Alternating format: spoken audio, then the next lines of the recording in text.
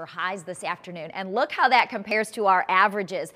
About 10 degrees warmer than average in many spots this afternoon. And that, of course, is after the big cool down that we had over the weekend. So kind of up then down, now back up again, and we're headed back down by the end of the week. So a roller coaster ride of temperatures continues. Quarter of a mile visibility right now in Palm Coast. 2 miles is how far you can see in Melbourne, also Orlando, half mile in Leesburg. So we do have several spots where that haziness, low cloudiness is developing. We've got some patchy fog, and that will be the case again tonight, by the way, too.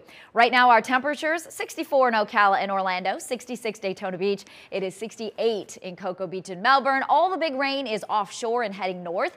The few sprinkles we had in the overnight are now gone, so it's really just cloud cover, maybe a little misting. You still might need your wipers this morning just because there's so much moisture in the air. But as we get going today, the winds will come in out of the southwest. Enough moisture coming in on those warm winds that we may squeak out just a little shower. In fact, you can see it on Futurecast.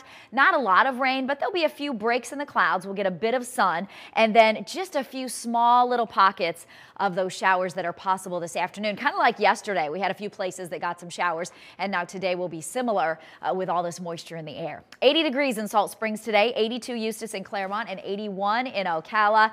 Lower 80s is about 10 degrees warmer than average. 83 Longwood and Oviedo, 83 in Ocoee and Orlando, and at the coast, upper 70s, lower 80s, 79 in Daytona Beach, 81 Cocoa Beach, and 82 today in Palm Bay. Tomorrow, similar, still lower 80s, still a little bit of sun, but a lot of clouds, and then a slight chance of a shower as well. We have this front nearby. It's north of us for now, but what will happen by Wednesday is this front will make its approach and then come through here on Thursday. So that's what will bring our next blast of cooler, drier air, and that is why our temperatures by the end of the week will head back down into the 70s. In fact, by Friday, our morning lows will be back down into the mid-50s as well, but until then, we're talking lower 60s each morning.